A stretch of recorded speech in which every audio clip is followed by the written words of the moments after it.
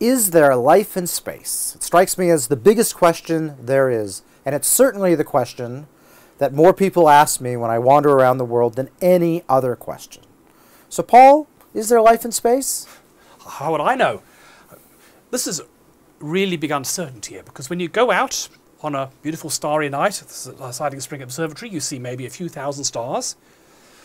Most of those stars probably have planets, and it could be that a good fraction of those planets have life forms on them. So when you look out at the night sky, on almost all of these dots there's a planet orbiting with something looking back at you, some sort of strange tentacled monstrosity or alien creature. So it could be the universe is teeming with life, and everywhere we see, that star, this star, that star, they've all got highly intelligent civilizations orbiting around them.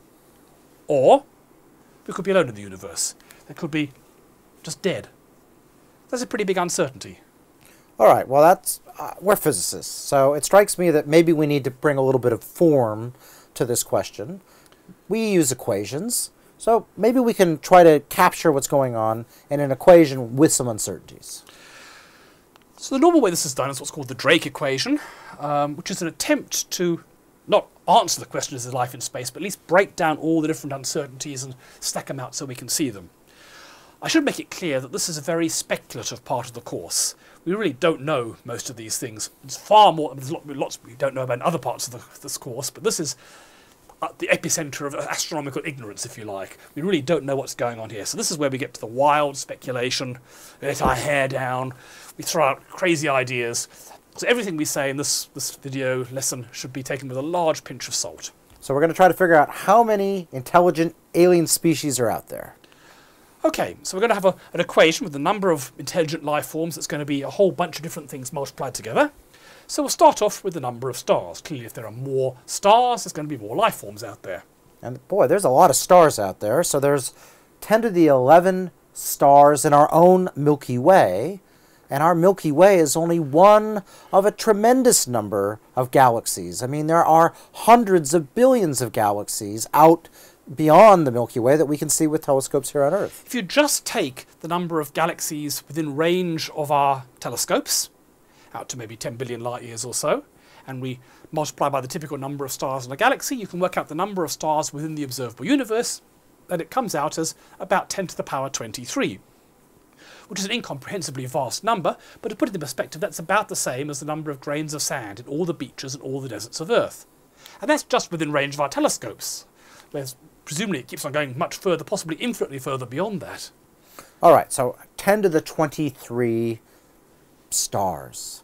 With that many possibilities for there to be Earths, there must almost be something that looks just like Earth. How could we possibly think that we are it, given that many chances? So this, if you like, is the space is really, really big argument.